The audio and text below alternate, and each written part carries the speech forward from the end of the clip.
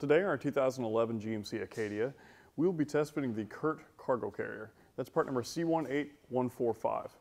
Its dimensions are 17 by 46. It has a max capacity of 500 pounds, and it can be used for either 1¼ or 2-inch hitches. So we've got this little adapter here.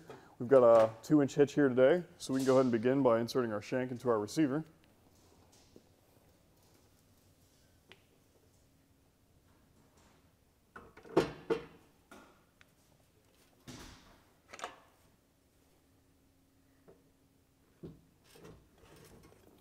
Then we'll line our pinholes up.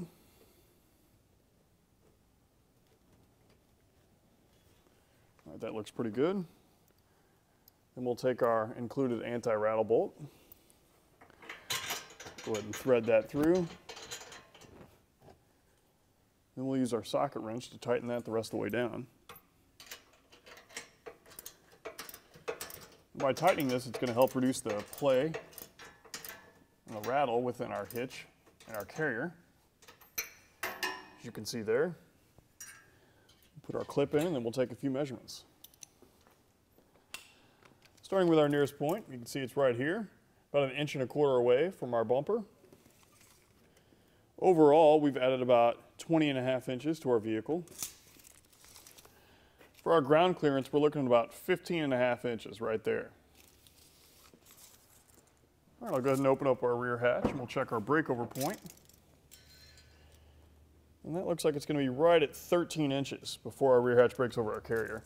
Just want to be aware of that when we're stacking any materials that high. All right, one last thing I'd like to point out is that you can see our exhaust exits on our driver's side and passenger side. And that's right about 7½ inches away from our carrier. Just want to be aware of that when we're carrying any heat-sensitive materials. That's going to complete our test fit of the CURT Cargo Carrier, part number C18145 on our 2011 GMC Acadia. Let's see how that carrier did on our test course. This is our test course. Let's start with the slalom. This shows side-to-side action, such as turning corners or evasive maneuvering. Then on to our alternating speed bumps. This shows twisting action, such as hitting curbs, potholes, road debris, or uneven pavement.